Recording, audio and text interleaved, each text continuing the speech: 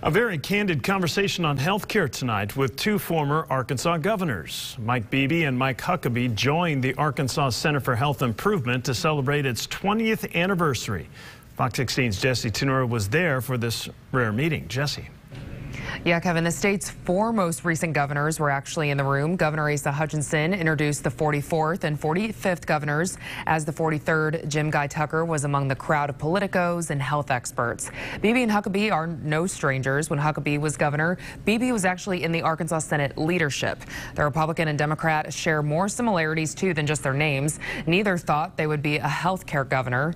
Part of Huckabee's legacy, though, are kids, which was health insurance coverage for children. And then for Beebe, the state's Medicaid expansion program, the private option, which continued under Hutchinson as Arkansas Works. His predecessors were asked about its controversial new work requirement that has kicked thousands off their insurance. But I will acknowledge sometimes the pragmatic nature of getting 90% of a loaf is worth doing. Now let's go back and make sure that we're fair to the other 10%.